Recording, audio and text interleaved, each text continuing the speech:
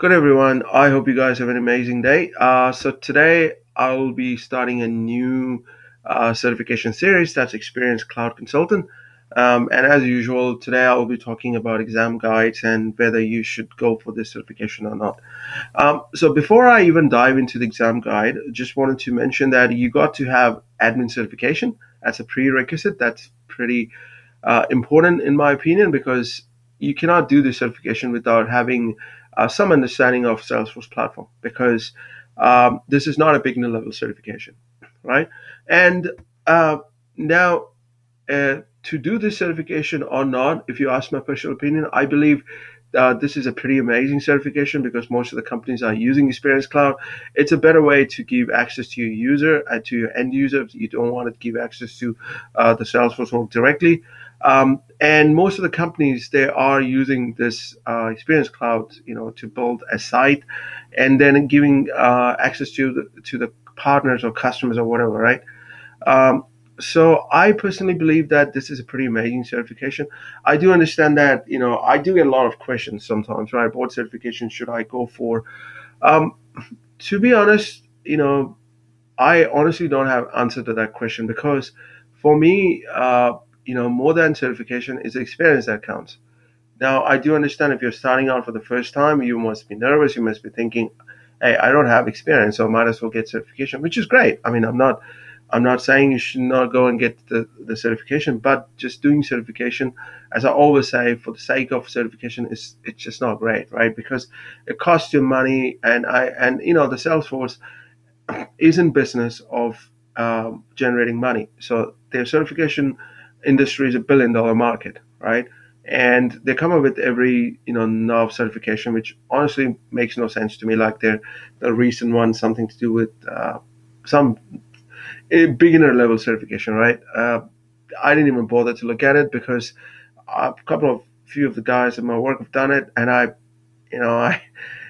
does not add any value to people who are experienced. And they say we wanted to make you guys excited to get into Salesforce certification. That's why they have admin cert. Admin does a pretty good job in my opinion. It covers a lot of things.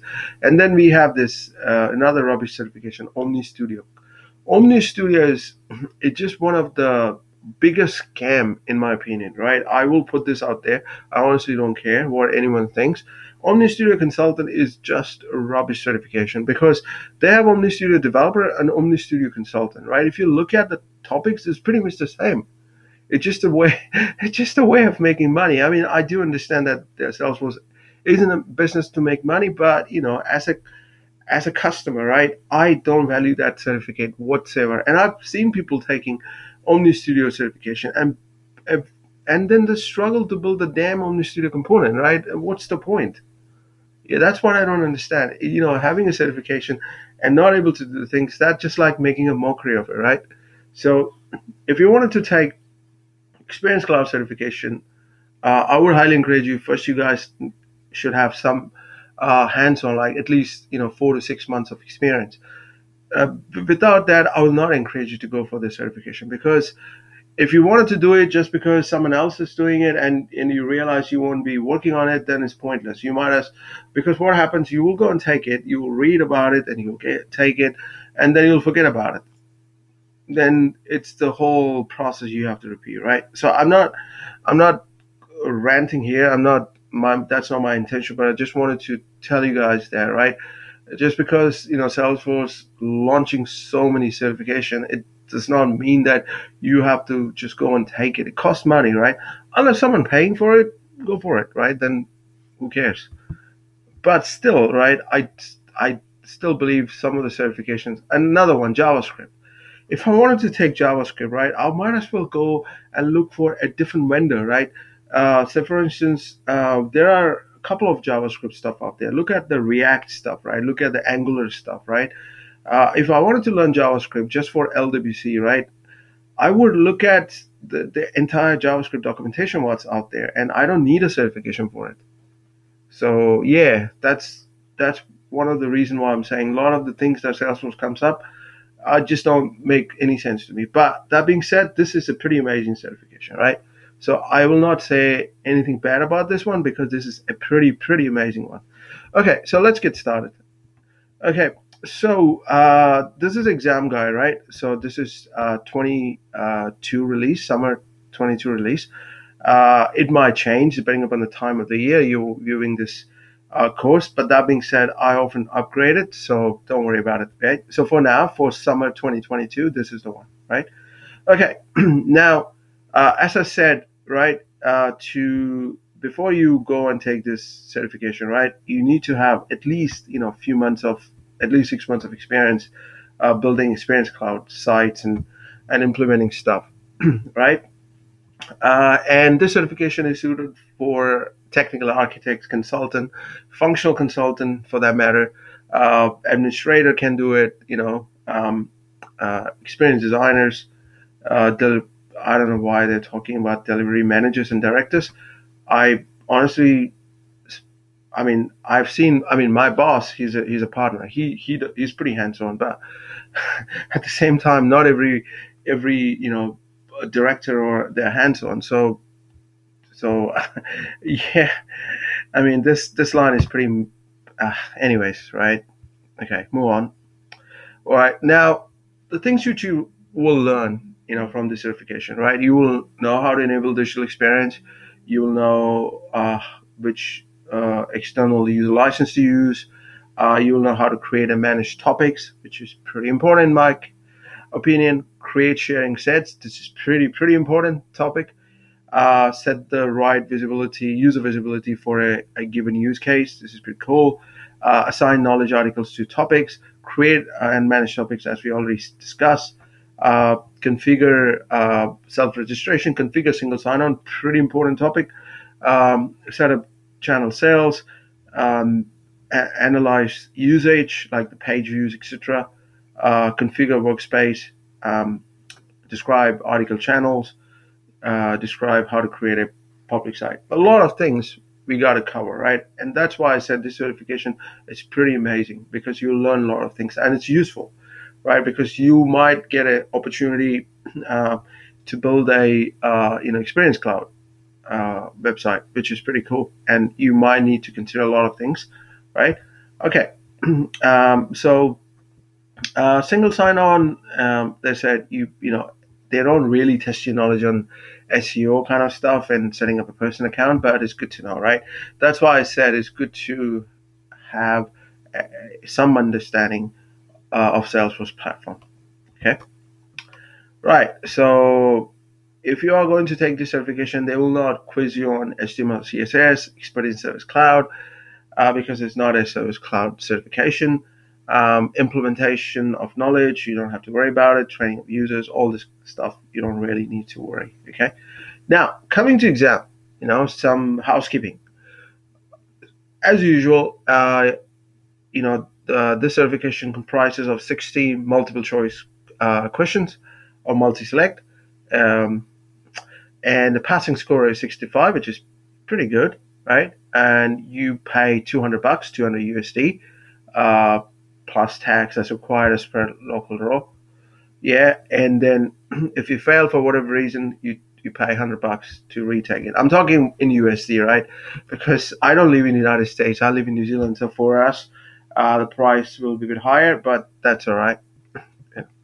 Um, so um, prerequisite, as you know, you need to have an admin certification before. Now you can go to a test center to take it, or you can take it from home. I prefer to take it from home. It's a matter of convenience. So if you find it easy to take at home, you can do that at home. Or if you're someone who likes to go to test center to take it, that's pretty good as well, right? I mean, it depends. So yeah, that's in terms of the basic understanding of what the exam looks like. Now, let's talk about the weightage, right? You need to know uh, the percentage associated with each topic, okay? So the first one, Experience Cloud Basics, okay, 8%, right? That's the weightage. So you need to know how to identify most common personas for Experience Cloud. Personas are very important, guys. I can't emphasize enough. It's really important, even in your real life implementation. It's very, very important to understand it, right? Um, Apply features and functions of workspace for building an experience. That's another thing you should know, right? Access the common types of external accounts and how they're used in the experience. That's a few things you should know, right? we'll cover all of this, so don't worry about it. Sharing visibility and licensing. So if you're someone who's done the sharing visibility architect certification, it's a pretty sweet deal for you. I mean, you will nail this part pretty in a pretty easy way. Okay, so you need to work about the scenario, set the correct user visibility and experience, uh, set the correct object visibility and experience, recommend the declarative sharing option that should be leveraged for an experience, right? Sorry, I got a bad throat. My apologies. Modifying experience with experience builder. That's the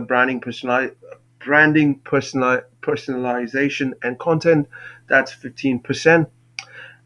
Explain the capabilities of search within an experience. So this is a 15%, right? So we will look at all of this, right? So don't worry about it. Templates and themes, 10%. User creation and authentication, 13%. Adoption and analytics, 5%. Administration, setup, and configuration, 25%, because that's where a lot of your time will be spent if you're dealing with Experience Cloud. So you should know this part very well. Customization, consideration, and limitation, right? Obviously, you need to know why you should and shouldn't be recommending Experience Cloud. Okay. All right. So that's the exam outline. I hope that's clear. Now, I will talk about the topics which we'll be covering. Obviously, I'll be teaching you guys from Trailhead, and we'll be using some of the materials from here and there and some real life experience.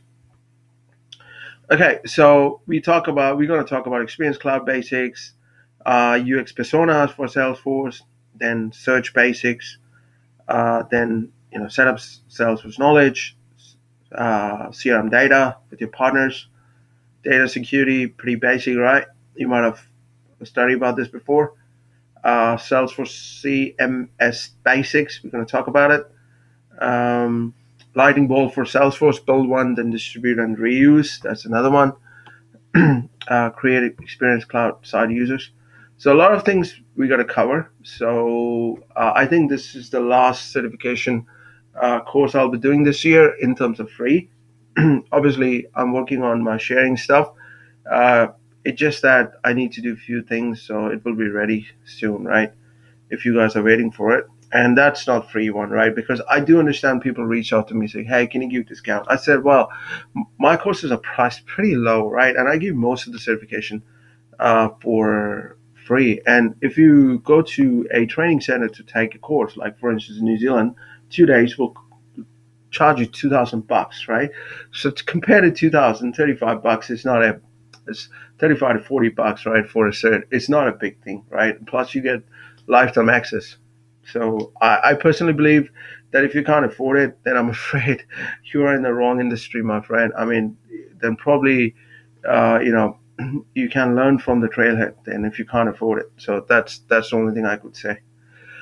So that being said, I hope you guys have an amazing day, and I'll be covering a lot of content, and I promise you guys I'll be regular, right?